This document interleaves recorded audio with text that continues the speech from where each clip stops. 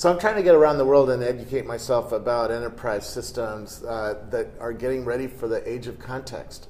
How do we deal with the coming data flows? You know, last night I had dinner with the vice president of marketing at the Ritz, and I said, you're going to need to know 100 times more about your customers than you do today, and he agreed.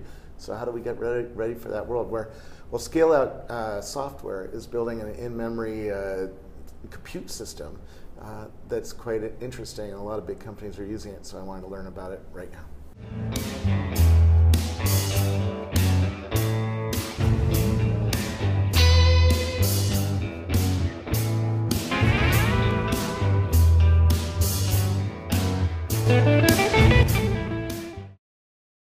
Who are you? I'm Bill Bain. I'm the founder and CEO of ScaleOut Software, and I'm an inveterate entrepreneur, and this is my fourth company. So my background is in parallel computing, going back to my days in graduate school. And I've worked at several companies, including Intel Supercomputer Systems, Bell Laboratories, and more recently, I did a company that was acquired by Microsoft. And in each of these companies, I worked on parallel computing techniques, in particular, the use of memory spread across a cluster of servers to accelerate processing. And that's the genesis of the technology that's in ScaleOut Software. That's why we're interested in what you're doing, because we are now seeing data centers where there's all SSD. All of our data centers now are going SSD. And we're seeing new kinds of workloads, and we're seeing new demands. I mean, I talk about the Ritz-Carlton. They're going to see 100 times more data about their customers coming than they have today. And that's going to put more demands on technologies like the ones you're developing, right? Absolutely. In fact, it's the use of data that's changing in real time, the kind of data the Ritz-Carlton might be receiving in real time, that has to be analyzed so that they can be as competitive as possible in offering the best services to their customers and responding to problems that might come up. So you can use this kind of technology not only in customer-facing applications like web services, but also in the back office, for example, in monitoring the systems within hotels to make sure the temperatures and everything and the security is running correctly in real time and be able to react to problems as they occur. Yeah.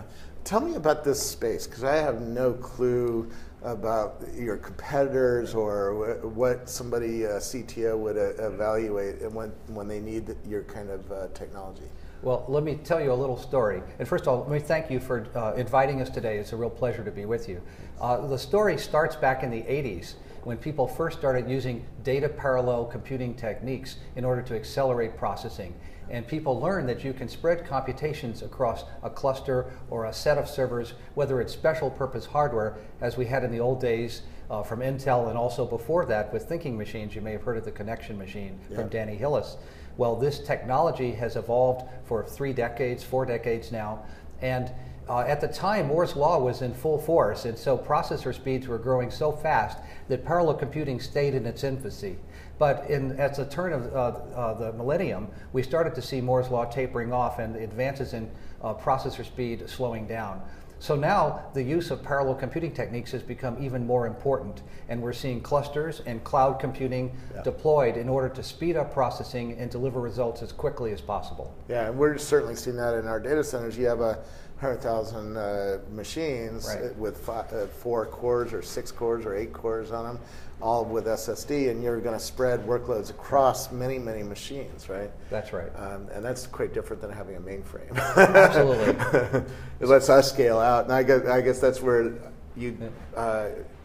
I got attracted to you because your name is ScaleOut. So you're actually building systems for this new world where you're going to spread out over many, many machines. Right. I first saw that word ScaleOut used at Microsoft, and it was in the public domain, and I thought it would be a good term so that people would understand we're talking about scaling out computation across servers as opposed to scaling up computation by getting a larger server or maybe a multi-processor server with more processors or cores. Yeah, this certainly matters in the cloud computing world, because if you come to Rackspace Cloud and you just start, you opening up your iPad and you say, I need 15 more servers, and it's really an instance, it's a virtualized server. Right? Well, cloud computing, companies like Rackspace are a dream come true for parallel computing, because now we can have the hardware we need on demand to perform these computations, whereas a decade ago you had to have the capital expense to have the servers in-house. and so many companies could not really scale out to tens and hundreds of servers. Today, it's a routine thing to do. Yeah. So who buys your stuff? Well, you give me some names, but I don't want to blow that, because I don't know which ones are approved to talk about. Well, first of all, let me explain that scaled out computing is, the core of it is in-memory computing. So the problem and the challenge is, how do you store data in memory that is distributed across a cluster of computers and make it uniformly accessible to a computation that is distributed across that cluster? That's the key problem. That's the problem people have worked on for decades. And that's the problem that's solved by a class of software called in-memory data grids. And our company produces an in-memory data grid called ScaleOut State Server. And there are other companies, for example, Oracle has Coherence and Gigaspaces, Gemfire, GridGain. There are other companies in our space. Now, on top of that, we have layered real-time analytics, so we can take the data that's been distributed across those servers and analyze it, especially as it's changing in real time, so we can discover patterns and trends and feed that back to the users of the system. So a large retailer like a Walmart or something is probably seeing millions of changes every day, right? So yes, a classic example going back to 2005 and earlier is to use in-memory data grids to store shopping carts and session state for web farms. And that's really where I got started in this. I did a company that Microsoft acquired, and we implemented IP load balancing to distribute workload across a web farm. And the problem was, where do you store the session state? Where do you store the shopping carts? And at the time, the database server was used for that. And a database server will quickly bottleneck when you have 20 or 40 web servers. Yeah. And so it's obvious you need to move the data closer to where it's being used, and you need to put it in memory so you can access it rapidly, avoid delays in webhits. So in-memory data grids were deployed there to hold shopping carts. So we have customers like Home Shopping Network that use our product to hold shopping carts. In addition, there are applications in financial services, and we can talk about that. Yeah.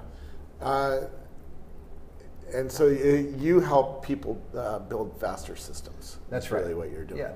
And so if somebody's hitting one of these bottlenecks because they're getting so much data in and they aren't able to pull it off a disk anymore quickly enough, they need to start thinking about spreading that database over a cluster of computers and keeping it in SSD, right? Right. In fact, well, or in DRAM. So we use DRAM. We think in-memory data grids will evolve in the next couple of years to incorporate SSDs as a transparent part of the offering. The APIs will make use of SSDs to spill data out of DRAM and to hold much larger data sets. Today, a practical upper limit is in the terabytes, but by using SSDs and integrating them in, we can go to the petabytes or higher. As you would with disks today. So let me give you another example. We're working with a company that maintains inventory for perishable goods. So they have two siloed database systems, one that's maintaining the inventory and another that's maintaining the orders they flow in. And the problem they have is that orders for perishable goods can order a good that might not actually be there at the time it's needed. And since the goods are perishable, it's a very delicate problem. So the orders and the inventory have to be reconciled in real time. Well, how do you do that? Well, it's very hard to take two siloed database systems and do a computation to reconcile a huge stream of orders flowing in real time. But in-memory data grids can do that. So that would be a SQL statement, and when you join SQL, databases bottlenecks occur, right? That's right. So it's better to host that data, to host all of the orders and the inventory, the recent orders, recent inventory, in the in-memory data grid. Use a cluster of servers so you have enough storage capacity for the data set you need. And then to perform data parallel computation to reconcile the orders against the inventory in real time and deliver answers in seconds instead of doing this job over the course of hours. Yeah, this probably isn't a very inexpensive thing, right? This is meant for companies that have significant resources, and you're not going to spend $10 on a little instance of it, right? Well, actually, ironically, in-memory data grids are very cost competitive because of the fact they run on commodity servers. So you can deploy an in-memory data grid in Rackspace or in Amazon or Windows Azure and use the commodity servers that are deployed in the cloud, or on commodity servers on premise in a department.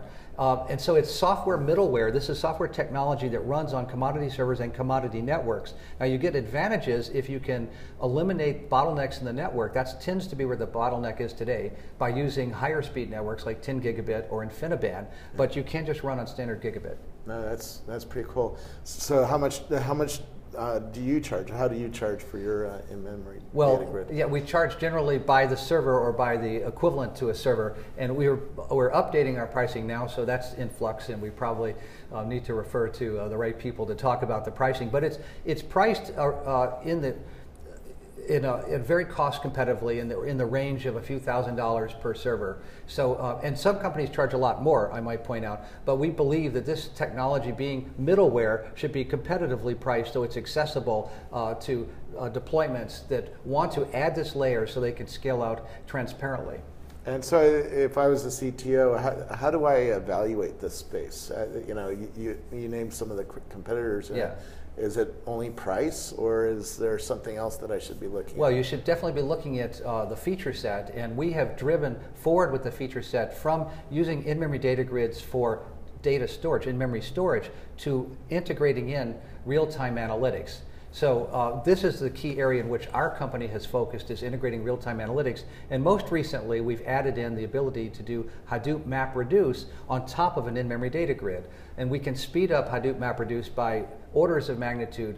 In our benchmarks, we've seen 20x in the word count, the standard benchmark. But in a more recent benchmark we did in a financial services application, which I can tell you more about, we've delivered 40x improvement in performance over the Apache open source MapReduce platform. We have a demo video, if I remember. Well, let me set that up for you before we play it, but yes.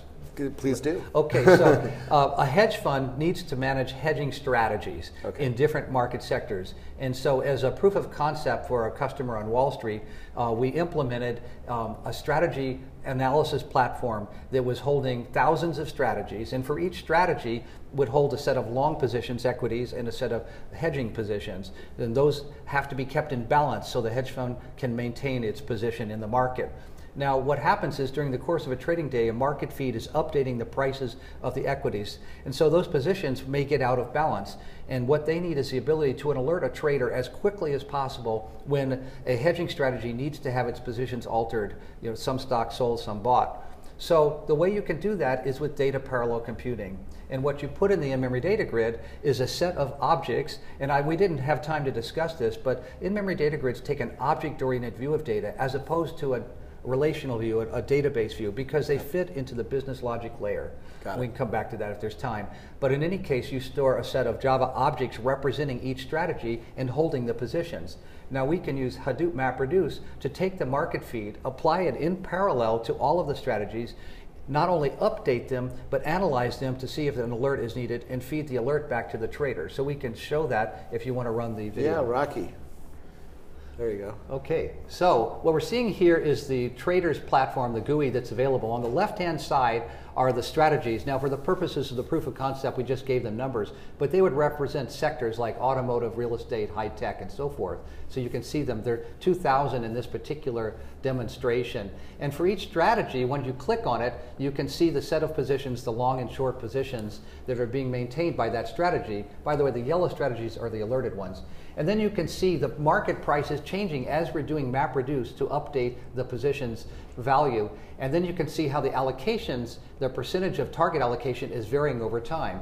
Now, these are MapReduces run every time that increments, there's a full MapReduce being run. It's taking about 350 milliseconds to do a MapReduce on these 40,000 positions in the 2,000 strategies. At the bottom, you can see standard Apache Hadoop MapReduce taking about 15 seconds to do the same amount of work. So you can see the difference is we can give results in under a second to the trader, and this could be fed to an automatic trading system, whereas standard MapReduce, which is really oriented around offline analysis and batch processing, would deliver results in a much longer period of time. Wow. It's about a 40x speed up, 42. That's pretty crazy. So you can see why financial institutions want what you do, and why e-commerce and other systems that need to keep up to date.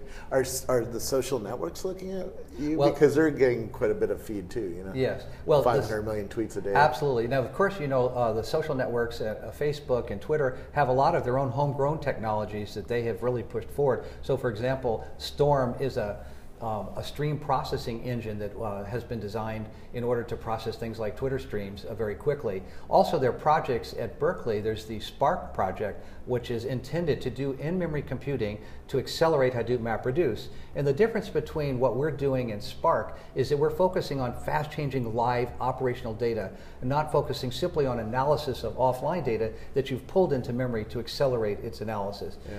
In addition, of course, Spark has the Shark project, which does SQL query on top of Spark. And so one of the things this technology can be used for is to accelerate SQL query using Hadoop's Hive mechanism or Shark or others. This is really key building block of what I wrote about in Age of Context, because our cars are generating 200 megabytes per second of data right now. Right. Now, most of that doesn't go to the cloud yet, but it will, particularly when you get a self-driving car, right?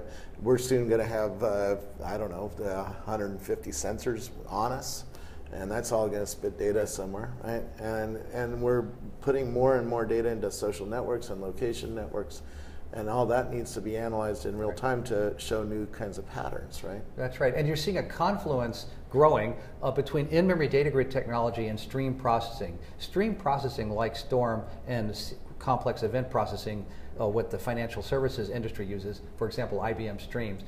These techniques are really looking at a stream of data, like you just mentioned, and trying to find the patterns in the stream. Where the differentiator between that and what we're doing is we're feeding that data into a very large memory-based data set, updating portions of that data set, and then looking for overall changes in the pattern of usage. So for example, you could use this for credit card fraud detection, where you have the history of credit card transactions for users in memory, and then you watch the stream of credit card charges, and so you're integrating, if you will, both the stream and the history with in-memory data grids. Yeah. Last time I was in eBay's data center, they had a 20,000 node Hadoop cluster. Would you need to change any of that hardware that they've already bought to run, or would you be able to put your system in and get that kind of performance improvement? Well, theoretically speaking, we don't deploy on 20,000 nodes today, but we would just deploy directly on that system. What typically happens is the network becomes a bottleneck. And for a practical matter, with gigabit Ethernet, you can do intensive computation on tens of servers. With 10 gigabit, you can go to hundreds of servers with InfiniBand. But to run thousands of servers in a single computation, depending on the nature of the computation, the amount of communication, you might need faster networks. Interesting. So we need faster networks. We definitely need faster networks, yes. Yeah, they're coming. We visited a research lab in Ireland where they're doing all sorts of stuff with fiber that's pretty mind-blowing. Where else should we be, because I'm not technically enough to really dig in on your technology, but if you were sitting with a CTO of a financial organization, what kinds of things would they be interested in talking to you about? Well, I think what people are seeing is there's a big trend in big data, that's been evolving for the last 5 years or so or more. And it really was energized by the emergence of the Hadoop platform and MapReduce before that from Google. But that represents, really, as I was pointing out in the beginning, it's the end result of 20, 30 years of development of parallel computing techniques, and it represents the latest incarnation. Now, what we have now is a cadre of MapReduce developers. And unfortunately, this technology has rarely, if ever, been applied in operational systems. And that's the real opportunity to talk to the CTO about is where in your deployments do you have operational systems that need to do real-time analytics fast and can take advantage of data parallel computing. That's where the opportunity lies, is to bring that from the back office into not the front office, but the operational side of the house to really drive insights into the data that's changing rapidly. For example, we're working with a company that's receiving sensor data from factories around the United States and feeding it into the cloud, and then analyzing that. And they're doing both offline analysis to look at trends to see if machines are likely to fail, but they also want to know if a particular factory machine is going to fail right now, so they can take action and prevent loss of product in that factory flow. So these are examples of where you not only can use Hadoop, MapReduce, and other data parallel techniques in the back office, but you can bring it to the operational side. And more of this is happening. General Electric is putting sensors, I think 20,000, some big number on turbines, on jet engines and turbines that they're building. Union Pacific is putting sensors underneath the rails to listen to cars going over, right? That's right. And if you have 100,000 cars, you better be doing this data pretty quickly, not taking days with it, right? That's right. I mean, the applications are limitless. One that we're looking at now is also machine learning. And there are machine learning systems. There's a company, Grok Software, which you're probably familiar with, that's doing machine learning on top of MapReduce. And this ability to take streams of data and then use data parallel programming, MapReduce in particular, to have a system learn about the patterns automatically in the stream of data, that's a big jump forward because of the fact that you no longer have to have the intelligence in your predictive analytics algorithm, but you can let the system itself learn what patterns it should be paying attention to. And that's certainly the next big step forward in many operational applications. Wow. Tell me a little bit about your company that you built, and how is it funded? How many people work there, and what kind of people are you hiring? Okay, so I'm an entrepreneur, and as I said, it's my fourth company. Started this company in 2003. We're angel funded through the Seattle Alliance of Angels, of which I'm also a member. So like Andy Sachs and that group of people up there?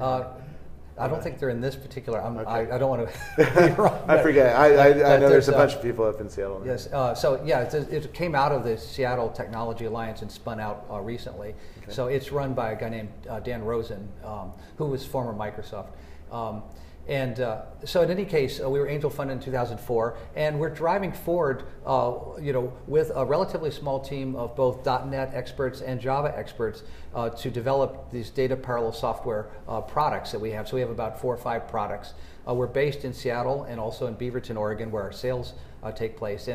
And so as an entrepreneur, I'm always looking for a confluence of technology trends, and where they meet, opportunities for small companies emerge. So in this case, it started out with the opportunity to store data using parallel computing techniques. And more recently, the confluence has become doing analytics with memory-based data. So the opportunities we look for where there's new technology, so SSDs represent a new technology, and its marriage with in-memory data grids should produce the next generation of analytics technology like this. No, it's going to be an interesting future. That's why I wrote the book, because I'm trying to identify the same kinds of things, and that's why I invited you in. So thank you very much. Where do we learn more about you? So you can go to ScaleOutSoftware.com, and you can find us on Facebook and LinkedIn and other places as well. So look forward to people following up and learning more about in-memory data grids and data parallel computing. Very cool. Thank you so much. Thank you very much.